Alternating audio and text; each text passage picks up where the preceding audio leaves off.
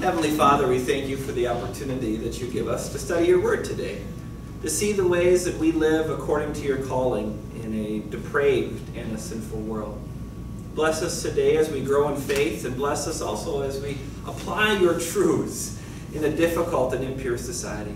In all things you are good and gracious. Help us to see that, especially with the sixth commandment. In your Son's name we pray. Amen. Today begins kind of a little bit of a change we've been doing. You've noticed for our setting, we've been gathering in here, not in there. We've been bringing some younger folks along with us as well. Also, part of our plan for the summer was to involve some of our gentlemen in teaching positions, our council members and others. You saw Andy had taught when I was gone, and we're going to have some of our other council members and Mr. Matthew who are going to be teaching the lessons, getting them not just involved in the administration of the church and all of those other things, but also in those practical service roles. And so they have met with me, and we worked together a Bible study. You can probably guess that I produced the introduction when it talks about 7-foot, 6-inch NBA basketball players. I might know that more than Matthew, but we worked together this sheet, but also to put Matthew and some of our council members in an opportunity to teach and preach. So I will be here listening and helping, but I'd like to turn the floor over to Matthew for him to teach and for us to listen. Good morning. Morning. Good morning. So, here's our premise. Sean Bradley, 7 foot 6 inches, as Pastor mentions, was drafted number 2 overall in the 1993 NBA draft by the Philadelphia 76ers. He averaged in college 5.2 block shots a game, an NCAA record. He became an all-star his first season and set franchise records his second. From 1996 to 1998, he was statistically a better player than 6 other Hall of Fame centers. He was great. Why did he leave the game he loved early? He could have made millions and millions of dollars more. Well, the answer and our subject today is purity. NBA players are known for extramarital affairs and having children out of wedlock.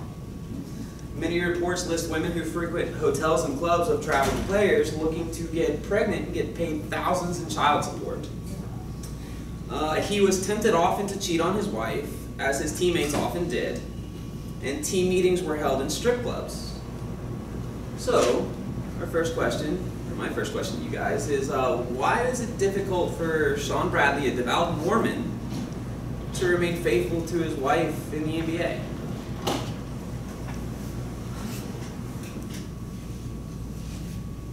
Yes, Ms. B. Well, fidelity certainly wasn't the norm. Absolutely not. Apparently not, right? Fidelity wasn't the norm, okay. Why else? Temptation. Temptation? Okay. Well, the women are waiting at the clubs or the hotels and the clubs. It sounds like he could have his pick of whoever's there. Right? And actively, not just waiting there, but actively seeking these NBA players out, right? I mean, it makes it so easy to fall into that temptation because I know how I was in my youth, right? And I know that temptation is there, and it's strong at times. Okay, anybody else?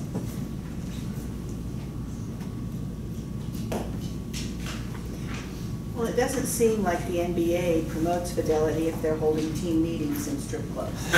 That's a good point. That's a very good point.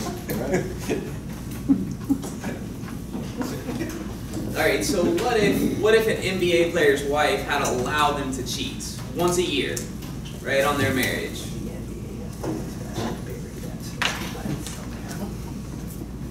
If Sean Bradley's wife had told him, no, it's okay, right?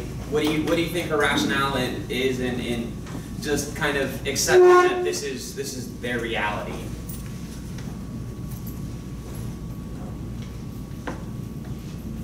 Stupidity. Stupidity. How so? That kind of thinking, to allow that is not rational. Not rational? Not spiritual. No, I would agree, most definitely. But what do you think her motivation or what is her motive for saying, okay, you know what, you can go ahead and do this? You can hang on. Just to hang on? Money. Money. Money would be a good one. Yes, Jim. To give justification to allow him to do it and to potentially not do it more than once. Okay, so there's an element of control there, right? Mhm. Right? Okay, yeah, that makes, yeah, I would agree for sure. An element of control? Yes? Well, adding on to that point, I think she'd rather know he did it once a year than not know he might be doing it every week. Huh? Right? Yeah. All very good rationales. Anybody else? Well, it's the devil she knows. Say that again? It's the devil she knows. What do you mean? Well, it's easier to accept something if you know it's there rather than going to something unknown. So the saying is, it's the devil you know. It's easier to accept the devil you know than the devil you don't. Going back to that element of control. Well, if I do it this way, if I tell him it's okay, he can do it once as long as I know about it and we have this set time or however that arrangement works. I don't know, I don't want to know. But that element of control, right? She knows what's happening and she feels like she's in control of it. When the reality is, if your husband's cheating on you, you're not in control of your marriage. Well, she says when she's away and she lets him do it, it's not cheating. I mean, that's what she says here. Yeah. Well, but I mean, that's sad. But it is cheating according to God's word, especially like that's a no-no. So You got one over here. oh, one more. Where? Yes, ma'am. If a wife lets a husband cheat or continues to let a husband cheat, then she's encouraging him and being a part of it, not because she's going out and cheating, but because she knows that he is, and rather than being the one together, they're no longer the one together. So she's also saying that what God has given her the right to. Sure, and we'll definitely get into that more. But I would agree too, right? She is is condoning that behavior, right? And so we have this element of, well, okay, if I let him do it and I tell him it's okay, I have some control over the situation. If I tell him no, he's going to do it anyway. So it's better for me to just let him do it, give him my blessing, and then I know what the situation, I know what's going on, and it only happens in this instance or this instance when I say he can do it, when in reality he's probably running around on her, all the time. Let's apply this in a different context, right? Not as far as marital faithfulness, but right, like in the context of the commandments, like the 5th commandment, or thou shalt not kill, right? God tells me not to kill. I don't. That doesn't incite a want in me to go kill somebody, right? There's the no's are a little bit different, or the answer's a little bit different.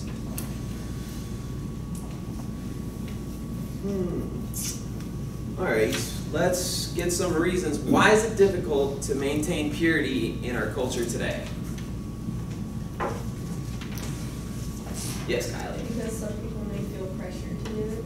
Pressure to do it? How's that? Like, I know a lot of teenagers nowadays feel pressured if they don't have some type of sexual activity in their life. Why? Just because everybody else they know does it. Everybody else they know does it. So there is a lot of pressure, right, from society and from the world, right? What does the world teach versus what does God's word say? What does God teach us to do? So pressure, okay. Peer pressure. What are some other reasons that it's difficult to maintain purity? Societal acceptance. Acceptance. Okay, care to elaborate on that? Well, society says it's okay. You look at any movie, any TV, even reading material nowadays, it's acceptable. It's acceptable, right? I would agree, absolutely. Other reasons? Well, Yes, Ms. Kim. there has to be value in it. So I think as a culture, there is no value to sexual purity. I mean, like, again, the idea that, what do you gain by it? Like, again, society thinking, values and principles, beliefs those have diminished. It's a self-serving culture. Absolutely, absolutely. And so we have a huge difference in values. It almost seems as if this value of marital faithfulness and being one flesh with one woman, right, for the rest of your life is lost to society. At least it seems like that today. I don't know how it was a generation ago. I'd like to think that it was better, 50 years ago. I don't know how true that is, that it was actually better 50 years ago, but I would like to think that, right? In my ideal mind, I like to think that things used to be better. But this has been going on, since the beginning almost. Okay? So a difference in values, okay?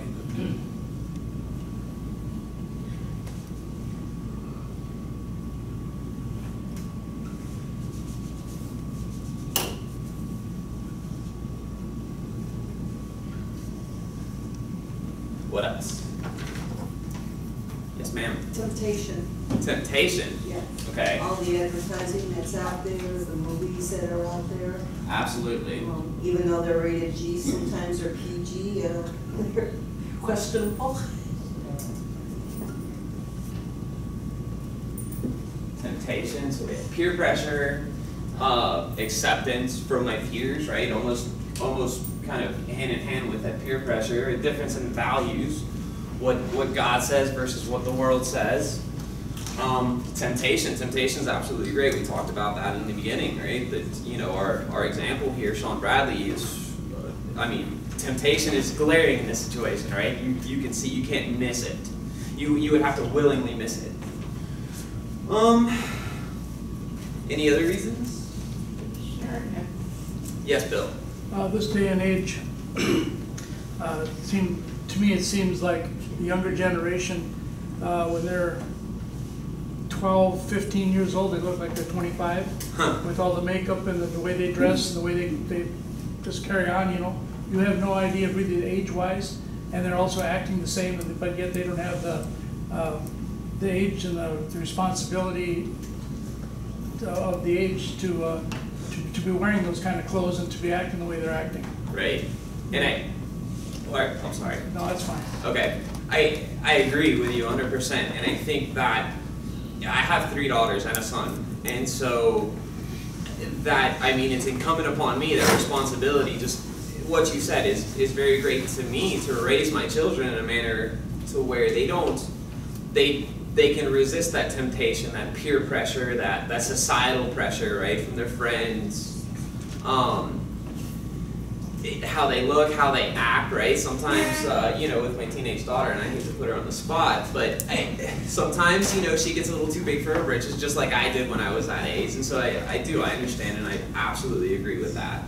Yes, Kylie? I wanted to say something on what he said, kind of like on the temptation, when girls that are my age or something like that dress and put on makeup like that, they're causing other people to want them or something like that. So it kind of goes along with the temptation to want somebody who wants to do that. Hold that thought. Yes, Ms. Kim? Yeah, and I think kind of, again, go back to the value of it, it's in starting out looking at relationships. I think there's a relationship problem in here. There's plenty of people just running around just looking for something to ease, like either loneliness inside, or they don't know how to form good, valuable, or good relationships. So it's just something that can be used, and they think that's how they're going to get to where they want to be with someone less lonely. Again, girls, they learn young. This is how you get someone to want you, with your body, not with who I am. But boys too. Absolutely. No, absolutely. I think you can, boys and girls both, young teenage boys and girls both belong under that bus, absolutely. And I think that, back to my point, it's definitely incumbent upon me as a parent, right? The instinct is to say to my daughters, well, just don't get pregnant, or be careful, right? Practice this way or that way, where the reality or the truth in the matter is, no, don't do it at all, right? Stay away from it completely. But if their heart's still wanting something, they're going to find a way to ease that pain in their heart. Again, I don't know that, I see it as more of a relationship. You see your parents' relationship, you're being taught relationships. But if you don't know how to engage in a healthy relationship, this is kind of what comes out. I absolutely agree, 100%. And back to the responsibility to me as a parent, right? I have a responsibility to set a good example, right? If my son sees me, running around with my wife and doing this, that, or the other, not behaving the way a good Christian husband should behave, loving his wife as Christ loved the church, right? What is my son going to do? Well, there's a very good chance that he'll follow in my footsteps, right? And it is absolutely my responsibility to prevent that from happening, to make sure that I bring them to church, I raise them in the faith, I teach them these godly values, right? I agree 100%. This is a tough subject. I mean, it's definitely not easy to stand up here and teach it.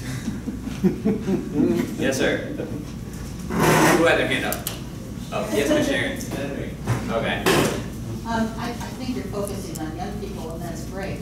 But there are a lot of 20, 30, 40, 50, 60, 70, 80-year-olds out there that are lonely, that don't know how to have a good relationship, that don't, I think it's in general out there.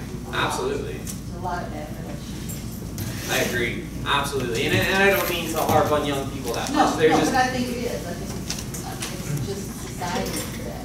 Hey, to my own fault, right? I have 3 daughters, so the young person, right? Like, I'm not attacking you. No, I know. And I absolutely agree, 100%. And so I think not just as parents, but even as Christians, if we have a friend that feels lonely, right? We can bring them to church. We can invite them to church. We can point them to God's word, right? To show them that, hey, you're not so lonely. I know you feel that way, but you don't have to feel that way, right?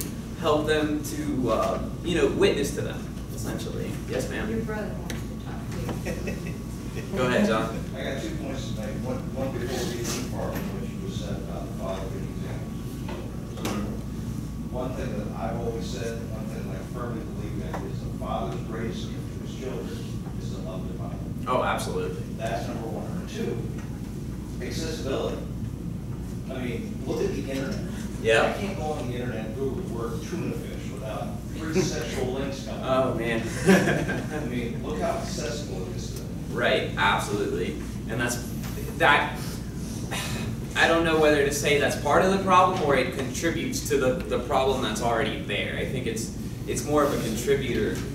It increases the power of that temptation, right? Absolutely. Any other reasons? One last call. Any other reasons why it's difficult to maintain purity in today's society?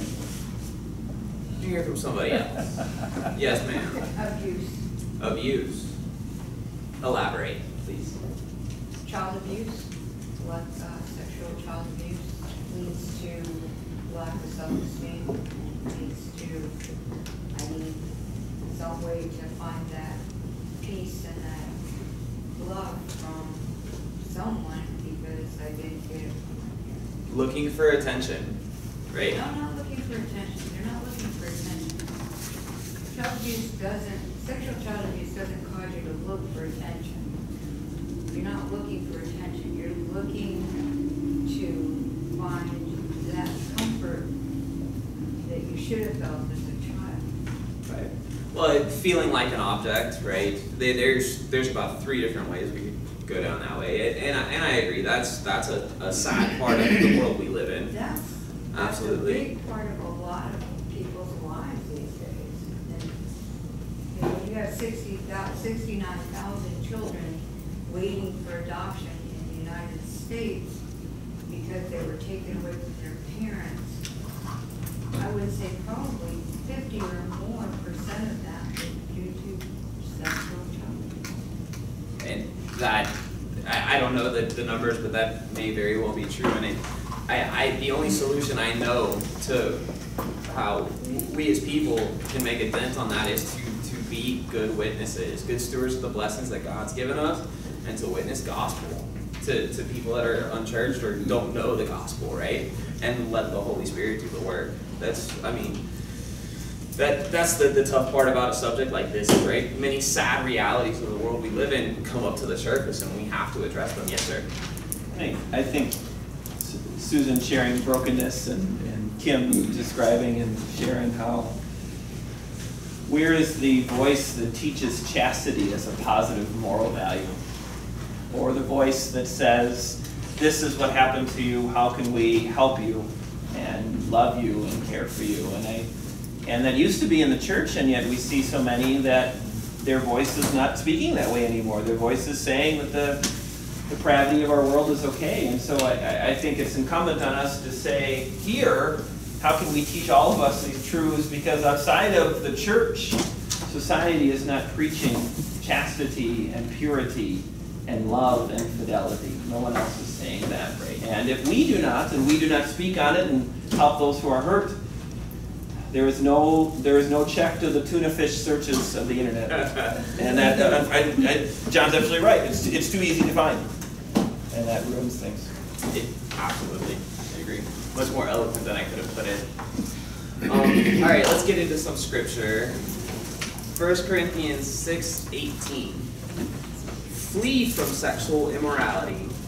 All other sins a man commits are outside his body, but he who sins sexually sins against his own body. So why does God tell us to flee sexual immorality?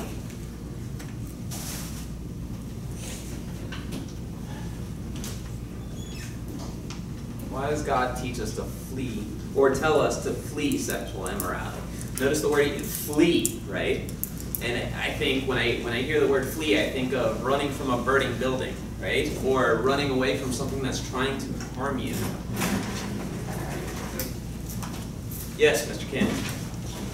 Here's the answer in the scripture. Where? In the first sentence. In the first sentence? Immorality. It's immoral. It is immoral, absolutely. Plain and simple. Could it be that this is not just that it's immoral, but it's also for our own good? Self-damaging. You're Self- damaging yourself. Absolutely. How might one damage themselves from being sexually immoral? You get sick. You get sick, Yeah. right? Not just the threat of physical sickness, but also emotional and spiritual sickness as well. Absolutely. What else? We got, yes, sir, Mr. Jim. If Christ and / the Holy Spirit is within us, we're sinning against Christ himself. Absolutely. Absolutely. Yes, Mr. Kylie. Kind of like how you said earlier, some people view themselves just as an object, so they might not care what happens to their body, and something bad really might happen to them. Right? Absolutely. That goes back to what Pastor was saying, to our responsibility as Christians, as stewards of God's church. Yeah. Yes, God sir. won't bless you. Huh? God won't bless your life. If you're sexually immoral, He won't bless your life. As harsh as that is, and as sad a reality as that is, there may be some truth to that, right? If you are, if you constantly reject the Holy Spirit, reject God, reject Christ, right? God will eventually leave you out on your own, and then you don't have any help, right? You are totally off in a very mean, terrifying, cruel world all by yourself. So that's a very good point, Dad. Absolutely. How can sexual sins, infidelity, pornography, lust have consequences unlike any other sin? Yes, ma'am. I was a nurse for a long time, and I worked in a OBGYN office. Not only does it wreck the mind, but the soul, but the body, and can cause death. And then if you remain in that sin when you die, then you know, I don't, far be it from me to know it is anybody else's heart, but hey, like back to what I was saying about if you consistently and terminally reject God, He will leave you off to your lonesome, and it's not a nice place to be all alone, right? You don't want to be out caught in this world. I don't want to be out in this world without Christ, right? Without the Holy Spirit. Absolutely not. Why else? Yes, sir, Mr. Steve. So here's one that comes to mind, especially, I think Sharon brought this up a little bit earlier. Another consequence of sexual immorality is the little souvenir that you might take home. Number one most common reportable disease in the United States, more popular than anything else, is chlamydia. Chlamydia. Yeah, number two, gonorrhea. Okay, so at the very top of the list, and this is true in all westernized nations, sexually transmitted diseases are huge. Right. Okay? And then we learn about 50, 60, 70-year-olds. Interesting little piece of trivia. I keep up with CDC reports just for part of my job. Sure. And I read about outbreaks. TB is big in prison, different things here and there. And lo and behold, we had a little hotspot for sexually transmitted diseases down in Florida in the villages. Yes, yes. Retirees Yes. who were apparently not part of this Bible class and had these extra little consequences to their escapades. Yeah, right. So that's another consequence that people are certainly not thinking about when they're engaging in illicit behavior with someone. Right. Absolutely. Yeah. And that's the point, is that sexual immorality hurts us, right? It's not just in a probably more importantly in a spiritual and emotional way, but also in a physical way, right? And that's we'll talk more about that in Scripture. So 1 Corinthians 6:19 and 20. Do you not know that your body is a temple of the Holy Spirit, who is in you, whom you have received from God? You are not your own. You were bought at a price. Therefore, honor God with your body. And so, you know, God says that, right, it's not good for man to be alone, and woman will leave her parents and join with men, and the two will become one flesh. So if I'm sexually immoral, you know, I'm not just hurting myself anymore. Now there's somebody else involved, right? And so my partner also has to reap the consequences of my actions, so to speak. So a very good point. And back to your point about Florida, I grew up in South Florida, and in the 90s, you know, there was the big AIDS craze in like the late 80s, early 90s, and then it kind of died down. But when I went back to visit in 2013, if you hop on the metro rail, the train or a bus, there's advertisements everywhere to have free AIDS tests. And so it's just, I mean, that's one consequence of sexual immorality too. I thought that was staggering. It was, you know, reality was staggering when you read these advertisements and you're like, wow, it's that much of a problem. You know? Well, I think with the AIDS, I'm also a nurse, and I've been a nurse since God was a child. I think with the AIDS crisis is it came to the forefront in the late 70s. Right. I remember when we first started hearing about AIDS and HIV. And then in the 80s and 90s, the treatment became much more successful and people were more aware of it. Right. But now, because people who are HIV positive are living with it for years. I mean, there's people who've had it for 30 years and it's never developed into full-blown AIDS. Right. So I think the awareness for the younger generations, listen to me, younger generations, I sound like my mother. The awareness isn't there anymore because people with HIV are living very full and very long lives. Right. So I think the pendulum has swung back to where we were in the early 70s or late 70s. Does that make it any less of a threat? No, it doesn't, but I think because of the awareness isn't there. Right. And I myself was this way, but you think you're invincible when you're younger. You don't think what you do when you're younger is going to have any lasting consequences. Right. But you get older and you realize, I'm surprised, and I don't know how much my parents know, so I don't want to say a whole lot. I mean, I'm surprised. Some of the choices I made, I survived. Me too. Absolutely. Yeah. Two for all.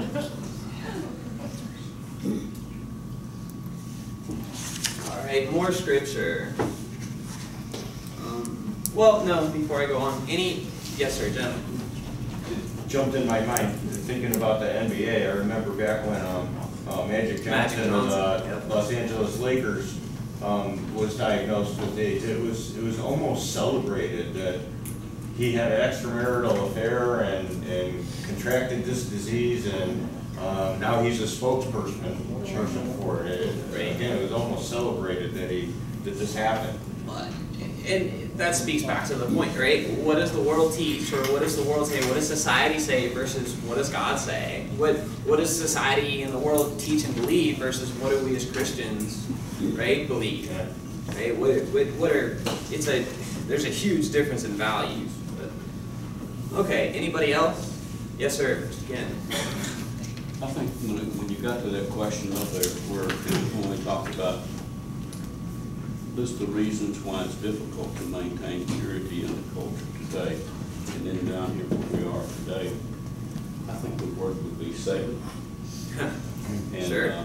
My mother's favorite saying was, Satan is alive and well. And like the pastor said a while ago, all you got to do is open the door, right? He comes in, and that's it. He bar the door. And I think he has come into the churches for the acceptance that he's talking about, to allow everything's okay, if it feels good, do it, and we'll deal with it later. That's the deal. Yeah, it's that, at least to me, in my experience, was a terrifying realization. Is we look at these behaviors and we don't think much of them, and then you realize who's motivating that behavior, who's right promulgating that behavior, who's pushing that agenda, and it's very sobering. Absolutely. I mean, so I agree with you 100%. Yes, John. Okay. Along with Steve there from Arizona, they had Sun City, which is a retirement community, and very big in there for sexually transmitted disease. And you're talking about acceptance now. You've got the commercials out for, I'm on the pill for HIV. Right. You know, to help prevent it. So that's how it's out of the closet, but it's kids will ask, why do they need this at this time? Absolutely. It's yes, Ms. Kim. I think I saw Ms. Hope. No, I was just gonna. I just thought of this when Kim was talking about Satan walking in the door, and I totally agree, but I think we have to take responsibility for our human hearts, because he has no way in the door. He won't come in the door. He can't tempt us with this unless we're already prone to fall for this sin.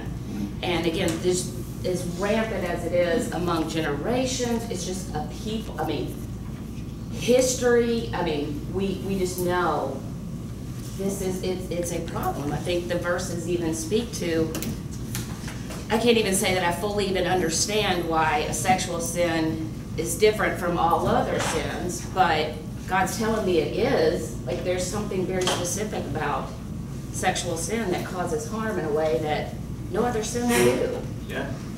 And in my human heart, again, whatever I'm searching for or looking for, I'm going to be tempted by it if that's, I mean, I don't, so. And so I don't know the answer either, right? Pastor May, I don't know if you might enlighten us a little bit. Well, I think, you know, we've had a number of different comments recognizing the fallout of sexual sin, whether that's in the villages or wherever. And I think the honest look in my human heart is to say, I don't want to flee. It's really not going to hurt me, and I can still be fine down the road. Yeah. and whether I'm engaging with the temple prostitute in 1 Corinthians, or whether I am engaging with my cell phone, or whether I'm engaging with the concept of I'm 50 and it's okay because no kids are going to come from this relationship, the temptation not to flee comes from this inside of me. Yeah, the devil helps when I get in the door, but I think the challenge is those first 4 words, flee from sexual immorality, flee from porneia, that the difficulty of us saying, I really don't want to flee, I just don't want to get hurt. That's a really excellent point, right? And it's kind of why I emphasize the word flee, right? Because that's a strong word. It's a very simple word, and it doesn't sound like much, but if you look at the meaning, right? When you flee, you're right, I don't want to flee, but God tells me to flee, and I'm imagining as if it was somebody after me trying to murder me, or from a burning building, or something like that, right? It's that This is Olympic speed. I mean, this is speaking to people who understood the Olympics at the time. This is Olympic speed. Run with the speed of an Olympian away from temptation. And that is culturally something that, if we're not teaching, God loves you. He does not want you to be in pain. Flee with the speed of an Olympian away from temptation. Right? There is something to ruminate on for a half hour. I don't know near as much Greek, right? So burning building would, but that makes a lot more sense. How about Yes, John? skateboard? Bolt. What's that? Bolt. Usain Bolt? Yeah, Usain Bolt away. That's right. Can't talk about the devil being alive. Well, today, quick story, Christian walking down the strip in Vegas, went across the devil standing there looking at all the people, all the pornography, all the strip clubs, all the drinking, all the drugs. And Christian says, well, here you go, they're all here for you. Devil looked at him and says, I want that, I already got that, I want you. Absolutely. The devil doesn't go after the ones he already has. And then, I can remember from the time I was 6 or 7 years old, my grandfather, my mother, my father, all of them would always tell me, don't let the devil get a foothold. And I didn't realize what that meant until much, much later in life. Anybody else? I think there's a big, I think there's something to say about the world and society. They dress up immorality as freedom, right? And that's what society, especially towards us Christians. Let me think of how to put this. They call us spoil sports, tell us we're no fun, tell us we're too strict. Even, my children's friends have come down on them hard because there are certain things that we won't let our kids do, and it's to protect them, right? And they catch it from their friends, absolutely, and then we talk to them about it. We're like, look, we understand, we want you to do this, and we want you to have fun, we want you to have friends, but we don't want to put you in a position to where you can be in danger, right? And I think my feeling is that this is part of the reason that God tells us to flee from sexual immorality too, right? It's not just because it's immoral, but it's for our own good. Absolutely. All right, more scripture. 1 Corinthians 6, 19 and 20. Oh yeah, no, I read that already, didn't I? Okay. All right. Sean Bradley had to leave the NBA because of sexual immorality present every day. Only by removing himself could he remain faithful to God.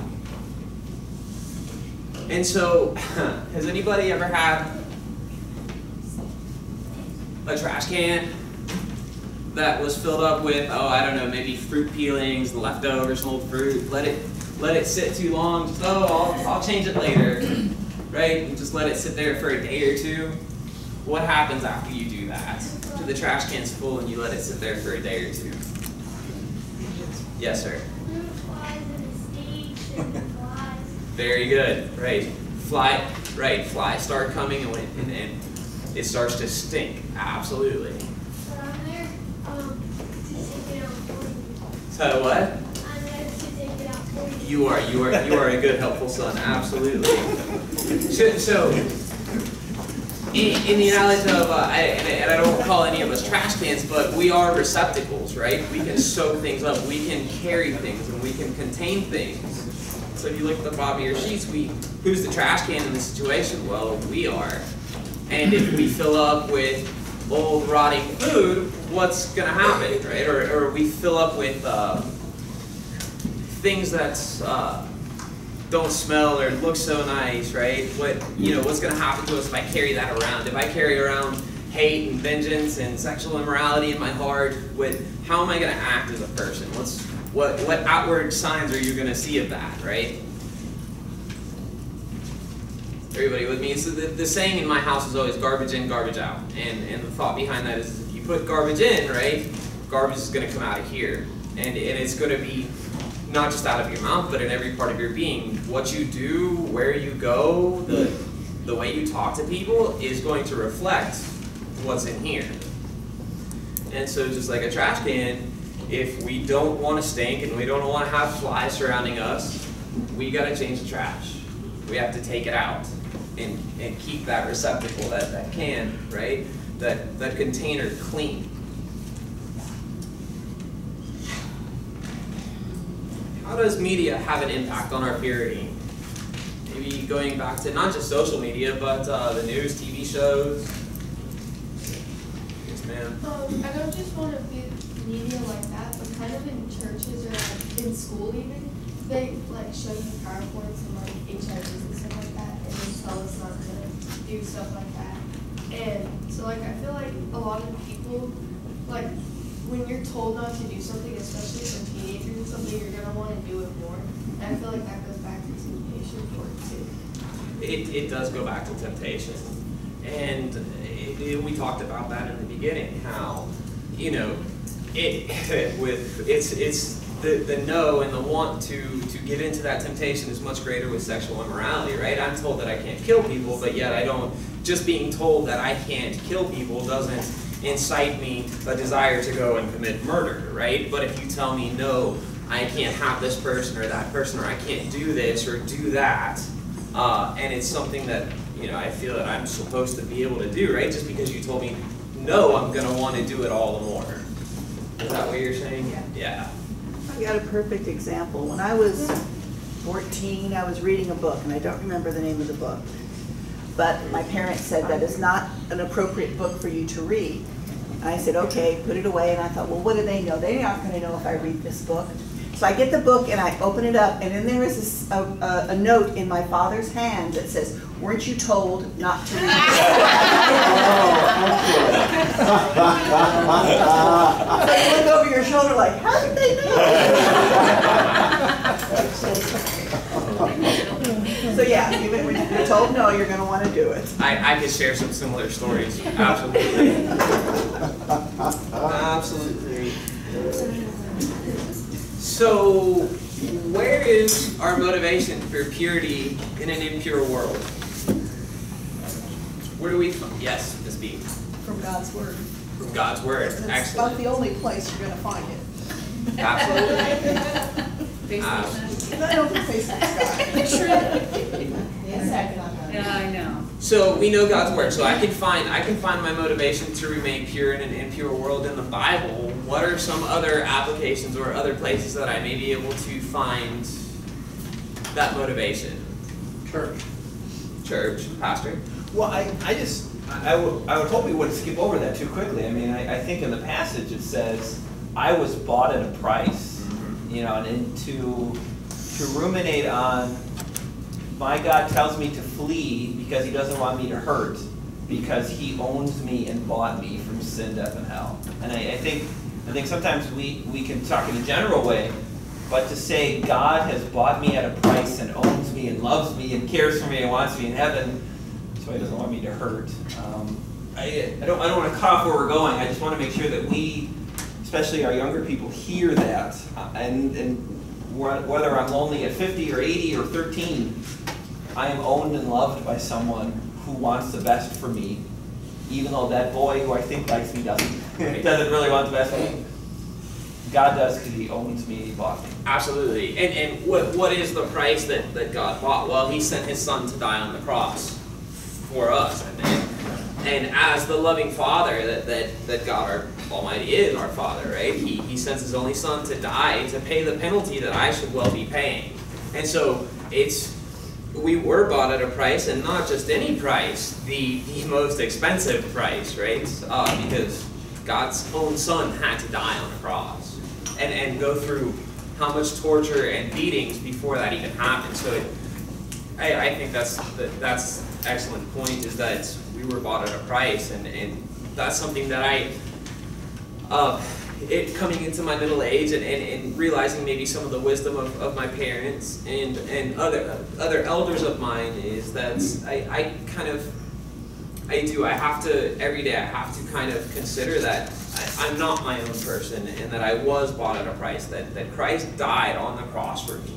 And so if that be the case, why should I want to do things that would not just sin against my own body, but is ultimately a sin against God and a sin against Christ, right? Why do I want to spit in his face when he's done nothing but love me? And even though I've spit in his face and kicked and screamed like the ornery little child, he still brings me back into his loving arms. Absolutely.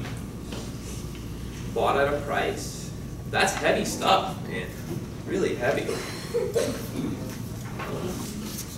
Alright, so church, our motivation for purity in an impure world, church, the Bible. What about, yes, Ms. Sharon? Surrounding yourself with people that have the same beliefs and share the same type of things and are more pure. It's as if you going took down Dickerson Pike or someplace. Oh. Hanging out. I mean, there's different places. Right. It's as if you took the words right out of my mouth, right? Not only do I want to study God's Word, but I want to go to where God's Word is preached and taught, and to where others take God's Word with the seriousness that I like to think that I take it with, right? I want to surround myself, and also the wisdom of my elders, right? I think this is me, this is an indictment on myself, is that, what's Jim's daughter, right? Or your name, I'm sorry. Brandy, I'm sorry. Like Miss Brandy was saying, once upon a time I was 10 foot tall and bulletproof, or at least I thought I was. And then I get a little bit older and realize that my body is a lot less forgiving than it used to be. But luckily God is always forgiving.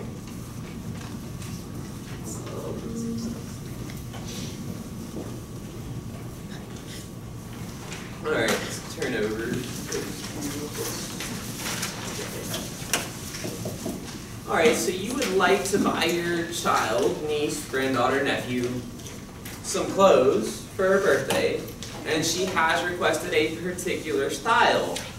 But this particular style is a bit revealing, but not too much. It's just maybe questionable. It's right there on the borderline, right? And you go ahead and decide to buy this clothing. Well, imagine you're writing this birthday card for your daughter, your granddaughter, your niece, your nephew, whoever it be. And along with a gift, you're writing this birthday card. What are some things we would write in that card, right? Like, how would we, what would you write about in the card? Well, about the clothing purchase that you made. What would you say to them? Yes, ma'am. I wouldn't buy them. You wouldn't buy them? If I were to write a card after that, I would say, my dad used to say, you don't want to cause someone else to sin by the way you present yourself.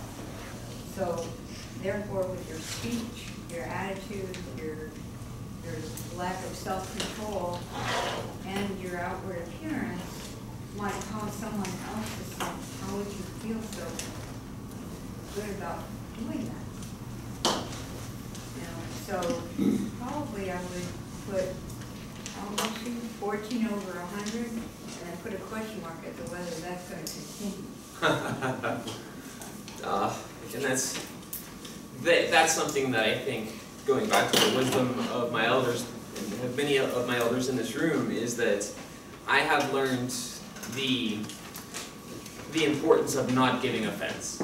Right? Because giving offense is, if I do something and you're offended by it, I've just sinned, whether my intention was to, whether I was doing it intentionally or not. What else? What else could we write in this birthday card along with this clothing purchase? Let's pretend you did buy it. You did buy it, right? And you did so against your better judgment, right? So you're gonna give this to your niece, your nephew, your daughter, whoever. But you're gonna, you're gonna tell them how you feel about it. What are we gonna say to them? Yes. That I bought it, but I really don't agree with it. Don't agree with it. Okay. Yes, Willie. I bought it because you don't deserve it.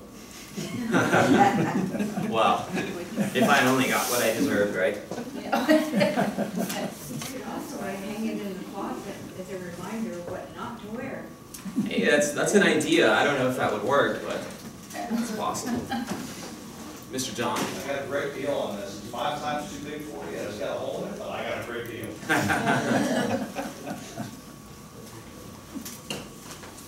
Anybody else? What might you say to your daughter, granddaughter, niece, nephew, son, if they were wearing something or wanted something that was a bit revealing or questionably inappropriate? I'd ask them why they wanted it. You'd ask them why. They That's felt they could have it. right, and I think that's important, and I think that would be the question to ask: is why do you want to do this, and what are some possible answers, right? To imagine a teenage girl in middle school. No. But why, right? Getting to the root of the issue, and we've known from previous Bible studies, just in disciplining children, is you don't want to dance around or beat around the bush. You want to get to the heart of the issue.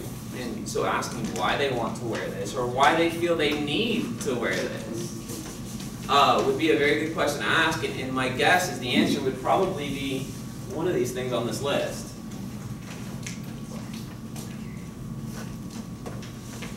If not all. If not all, well, yeah, it's probably a mixture of all of those things, right? There's a difference in values between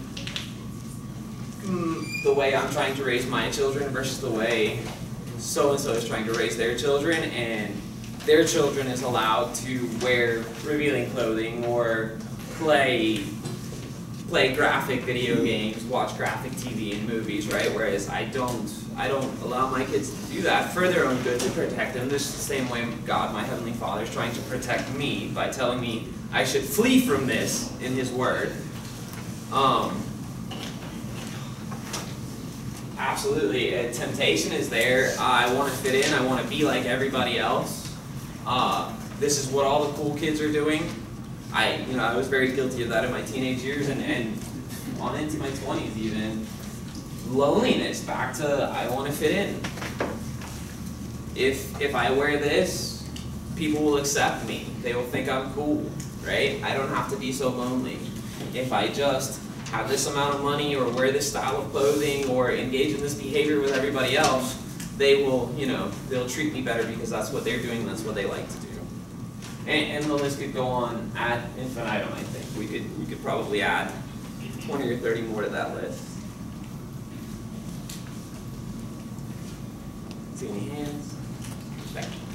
My daughter did not want to wear any of those stylish clothes back in the day, but she's 37 now, but even in grade school, she was harassed for her clothes. Okay. They were her choice. Right.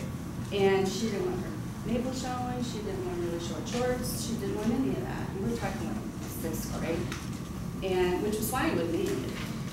But then the girls started calling the house, and harassing her, and I'd have to be home one day from work. I got on that phone and I gave them crap, and don't you ever call her again when I teach her.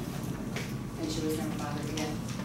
Thank you for sharing that. I mean, I just, and that was before the real bullying stage came about. Right. So. It's a tough world, and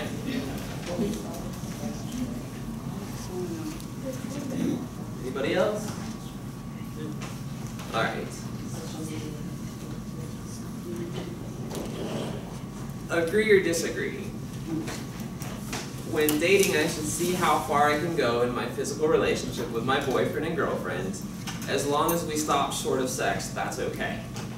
Kylie. I very much so disagree. Okay, hold that thought. Who else? Agree or disagree? We can do whatever we want so long as we stop short of sex. Disagree. Disagree? Where at? Oh, B, okay. Oh, both of us. Or B of L, all right. Disagree. Why? Why? Once you start a sin, it's very hard to stop. Absolutely. I hear somebody I haven't heard from yet. Agree, disagree. We can do whatever we want so long as we don't have sex. Miss Rhonda, you made on. I see you shaking your head. You made on eye contact. That's. Oh, no, I don't. I have to go by his rules.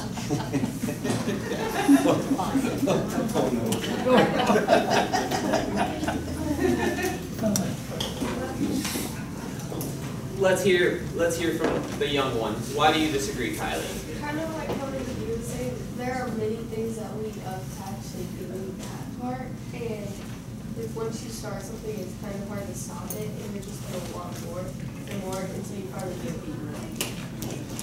Very good. My children make me proud. I think she does. Anybody else want to agree or disagree? We all disagree? Why? Yes, Luke. Well, sexual immorality is a lot more than just having sex. It's the lust, it's the desire. I mean, you can't just say it's sex. Absolutely. And that, Matthew chapter 5, 27, 28, Jesus says that if you even look at another person with lust in your heart, you've committed adultery. Right? And so I think that speaks to the point greatly, is that it is more than just sex. It's everything that leads up to it. Yes, ma'am. William brought up a good point. He said that, like smoking or any other vice that we have, sex can become addicting. It can become a warrior project so that you conquer, it feeds your ego. I would agree, for sure. It can definitely, it's easy for me in my pride to get very puffed up and swollen, and just, I can imagine I'm walking the shoes of the NBA player who's, plays on a pro basketball team, has millions of dollars, right, and has pretty girls actively seeking them out, right, and we can all fall into that same trap.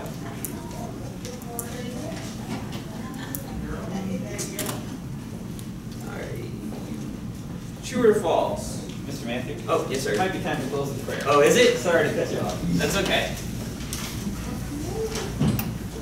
I can pray. That'd be great. Let's close with prayer. Heavenly Father, we thank you for the teaching of your word today and the opportunity to hear from fellow brothers and sisters the encouragement that we need at any age to attain purity, to maintain purity, or in confession to admit my sin and wish to strive better tomorrow. You are a God who loves me, that's why you bought me, and a God who wants the best for me. Help me in my conversations and in my life and in the things that I look at to remember the price that you bought me and how much you love me, and help me to flee. Give speed to my feet to flee from those temptations present and to flee to the cross for forgiveness and love. In your Son's name we pray. Thank you.